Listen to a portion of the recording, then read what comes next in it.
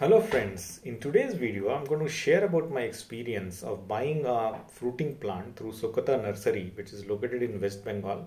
Well, I tried finding the same variety through other online portal because locally it is not available and there was a quite huge price difference. So I thought let's try out and see how they box, how they send. So I'm going to share all my experience, and before that let me welcome you to my channel. And if you have not subscribed my channel so far, request you to kindly subscribe. Your motivation is highly important for me. Well, here back to the video. Now you can see there's a varieties of plants they have. The maximum are fruiting plants, and based on the category, based on the sizes, the price is varying.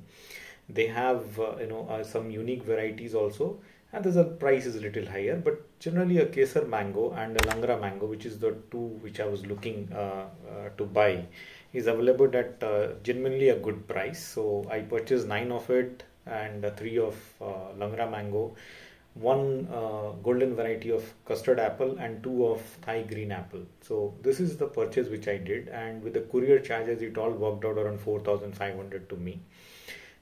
The support level was very good, and that's what I can feel.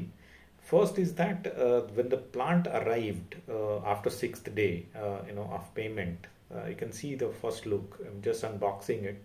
It looks quite healthy, and but the advice what the seller has given to me is allow the plant to settle down for 2 to 3 weeks, and that's what I did it. So along with the plant, they have also sent the bamboo stick, which is work as a support, and a small packet of fungicide for the spray. So I did that fungicide spray as well as neem oil spray just to ensure that the plant remains healthy from any attack or fungal infection. And but the one thing which I noticed is that one of the plant, the green Thai green apple plant, have been broken while transportation, which I reported back, and he acknowledged it.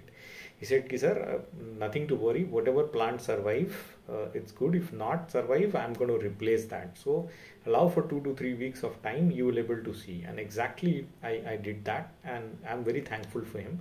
Second thing, he asked me to remove this polythene bag, which was tightening the soil, the white one, and allowed me to put some, advised me to put some more soil because he has reduced the soil to minimize the weightage, because a quite good number of plants was there and weightage was on extreme side. So that's another thing I did, and 3 weeks I allowed the plant to be there in semi-shade area. Well, some of the plant was on the shock, could be because of transportation, could be because of the change of place, and that this gestational period of 3 weeks has helped this plant either to recoup or survive, or few of it at least can, so that we need to extend some more care. But the ultimate backdrop was that he said if any plant don't survive or didn't survive, he is going to replace that. So only the courier charge we have to pay, which is a very helping or encouraging support I can see from any seller.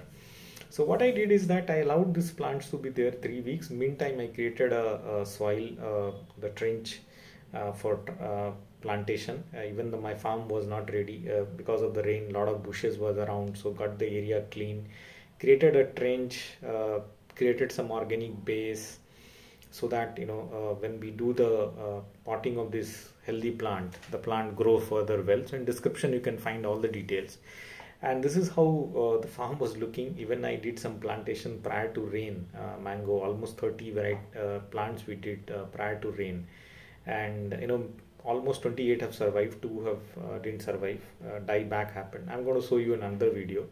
But the good part is that all these 28 plants have been surviving well. I can see some growth also after help of developer. You can see this area. This is how it's cleaned. So it was helped me to identify the location, because the gapping between two plants is very important, because ultimately the kind of nutrients or the sunlight or the growth, you need a good spacing, at least 8 to 10 feet between the or among the plants. So that's something which is important.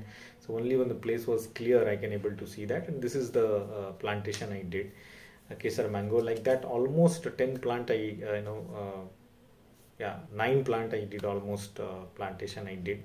Balance I left it as it is in my parking area in a semi-shade area, and I'm going to show you the result, what exactly happened with those plant also, and what's the level of support I'm getting from them. So this is the outcome after 3rd week. You can see about all those healthy plants. I did the plantation. Meantime, Whenever I used to visit there, I tried applying the fungicide and the neem oil spray, because as you can see, you have seen that a lot of bushes was around, so chances of getting some attack. And this is the status. This is a very recent update, and one of the kesar mango plant, you can see the leaves are completely dried, and this is why he told me to leave the plant for 3 weeks, and exactly it helped me to know which plant can survive further, which need to replace. But the one of the Thai green apple berries, you can see the new shoots have come, new leaves have come. This is another kesar mango where all the leaves were dried, fallen down. The new leaves have started coming. Here also the new shoots have come. So by seeing all this thing, I can say that the root ball was very healthy. The base, what they grown the plant is very healthy. Because of that, within 3 weeks of time after shock, these plants are revoking, or kind of recouping, which is very good. It shows the plant base is very good. Yeah, golden variety of custard apple is not revoked so far. So I'm going to send the separate video to him, and he's going to replace me the plants. So I hope I have provided all the information to you. Thanks for watching this video. If you liked it, give a thumbs up. Thank you.